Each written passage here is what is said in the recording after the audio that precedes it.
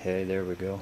Alright, Jerry, I figured I'd give you another little better, clearer video, and with the updates and stuff, and so that I got a little video for my records and whatnot. But got the adjustment knob put on, and then you have the adjustable stop collar, so you can set your depth real easily. It works pretty slick. And then we got the adjustable fence here too. It's got the shim washers here that are about 50 thousandths thick, so you can adjust it out in 50 thousandth increments up to a quarter of an inch out.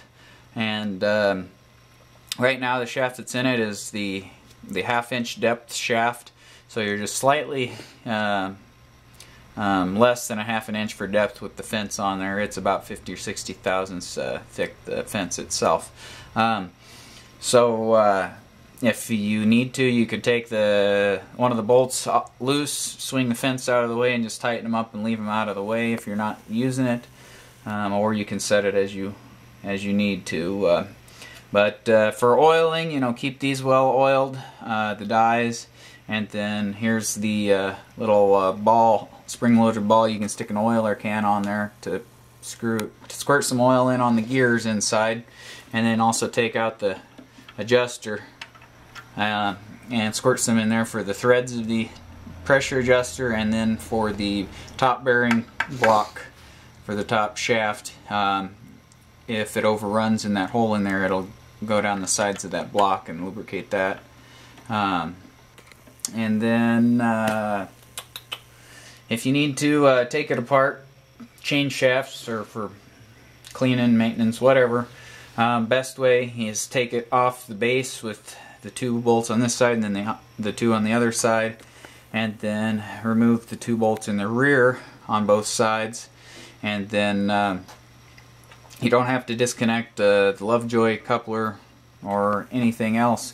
And if you just tap on the shaft up here, just slightly to get that broken loose, then you can pull the rear plate off and the lower shaft will come with it. You will have to make sure the fence is out of the way, or else it'll hit on the die portion of the shaft. Then that'll pull out. The top shaft will stay in there. It is a good idea, before you do that, put the tension knob down all the way, because there's springs underneath that front bearing block, and by doing that you keep that tight, and to make sure that the springs, it won't pull that block and pull the springs out and whatnot. Not a big deal, I think that's about it for that. This is the box that has the electrical connections in it, and then the capacitor for the motor. The motor's got its own cooling fan on it, and it's got adjustment slots up or down, but we're set where we need to be with the Lovejoy coupler on here. Then for the foot pedal, you can see the foot pedal on the floor. It's just your motor's plugged in through it, and then you plug it into your outlet or power cord, and it's just basically off, on, step on, turn on, let off. But kind of show you how it works here. I'll lubricate the rollers real good here first.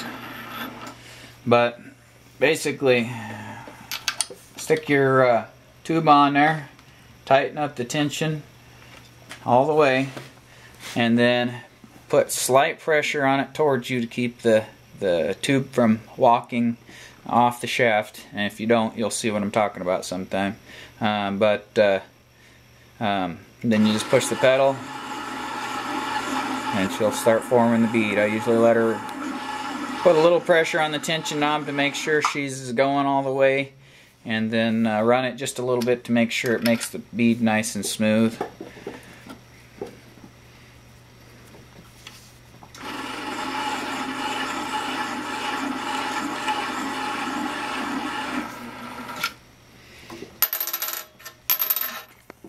You don't have to oil every shaft, just you can kind of see when the oil disappears from the shaft.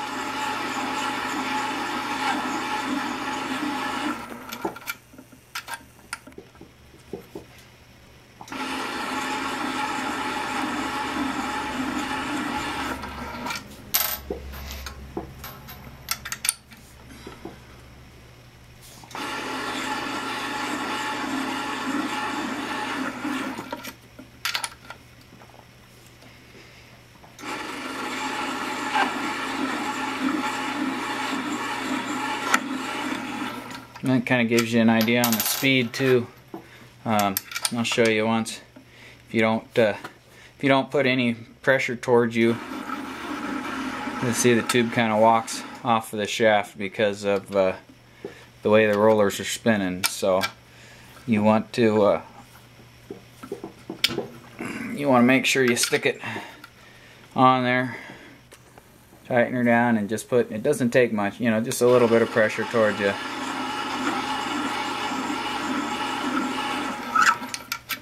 And she works great. So anyways, hopefully it works well for you. I think you'll be really pleased with it. If you got any other questions, just feel free to email me or call me or whatnot. But thanks, Jerry. I think I'll get her sent off to you today, and then I'll get the shafts made and send them to you next week. But anyways, thanks, Jerry.